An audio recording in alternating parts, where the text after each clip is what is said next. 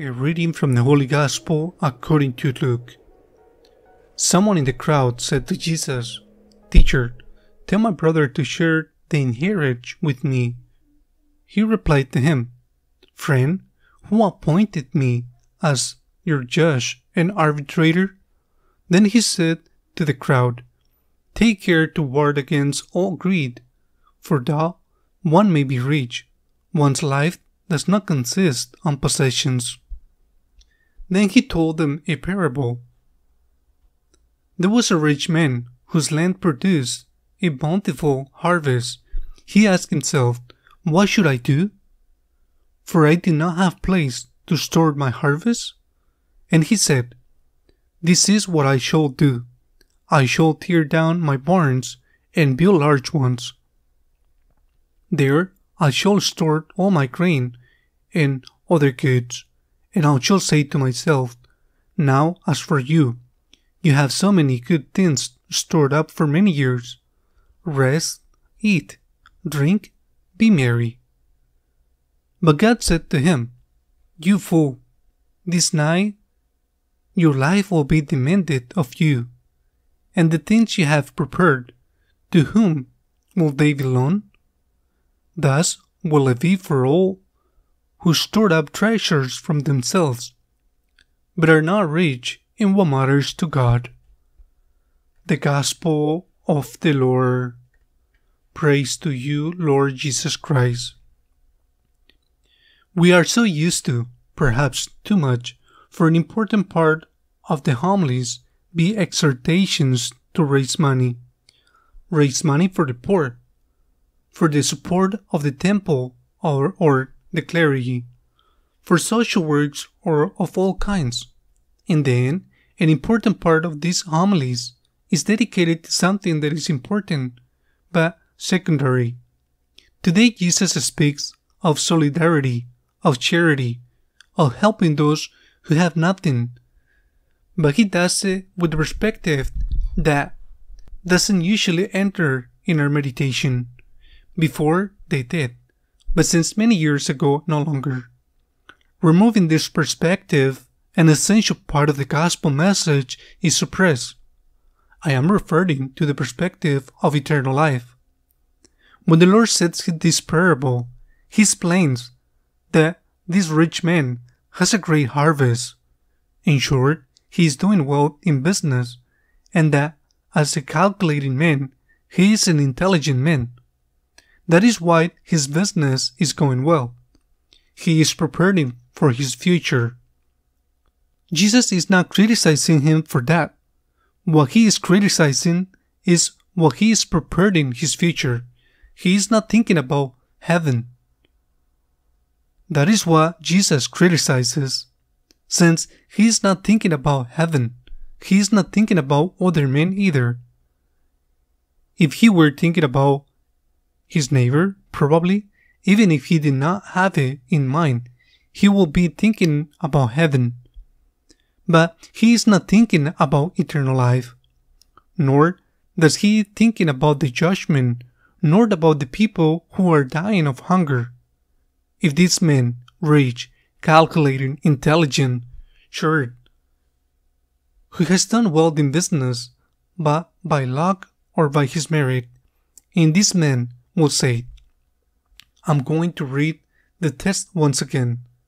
He says, "Then I will say to myself, soul of mine, you have goods stored up for many years. Rest, eat, drink, merry." If instead of saying this, he will have said, rest, with all that the word rest means. Also eat and drink. One cannot be without eating and drinking, but he will add, and take into account those who have not the luck that you have, or the intelligence that you have. Take into account those who perhaps did not have the rich father like you. Take into account those who today are begging to eat. If he had thought about this, not that he was forced to say, I don't have to calculate my future or my children's. I don't have to foresee. I don't have to store in big warehouse. Today, we will say it isn't checking account that, on the other hand, then comes a runaway inflation, and in no time it is vented. In short, he is not scolding him for being calculating, foresighted, intelligent. Jesus is telling him that he is not thinking about his neighbor.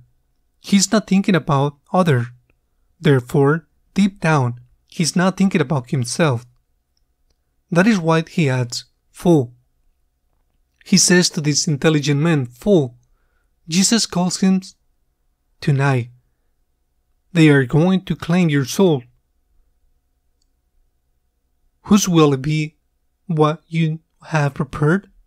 Well, you might say, my children's, but maybe for something better for you children, that fortune that you give them, that they have not fought to earn it. It's like a poison, because you turn them or have already turned them into rich or capricious children who have everything, who don't know how hard it is to get it, and who, for having everything, they destroy their lives with addictions from which there is no way to get out. Let us think about eternal life. I think this is today's message. Let us think about eternal life. Let us think about God's love, and the infinitive love, the divine mercy, and undeserved love. Let us think about that. For love of God, out of gratitude to God, let us listen to His voice, which tells us, whatever you have done to the least of my children, you have done it to me. Come, blessed of my Father. He says both things. Whatever you have done to the least of my children, I have been hungry, you have fed me. But he also adds, come, blessed of my Father. Or, I have been hungry, and you have not fed me. Go away, curse of my Father. Let us think about these two things. We can be blessed by the Father, or we can be cursed by the Father. If we are not capable of having sufficiently sensitive and human heart, generous to share with those who have nothing, let us at least think that there will be a judgment, that there will be eternal life. It is like the student. He must study because he has to learn, because tomorrow he will need that knowledge to cure a sick person, or to build a house, to lay out a road. If he is not capable of studying for love of science, let him study for fear of failure. The Lord tells us again and again, and we don't want to listen to Him. There is eternal life. It is a hope. It is a joy. It is not a reason to fear.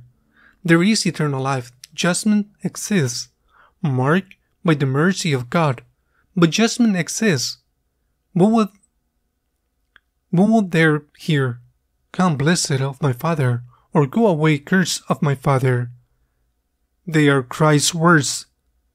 The existence of eternal life is a reason to hope, but it is a call of attention from someone who loves us, to be told, come, blessed, or to be told, you're full.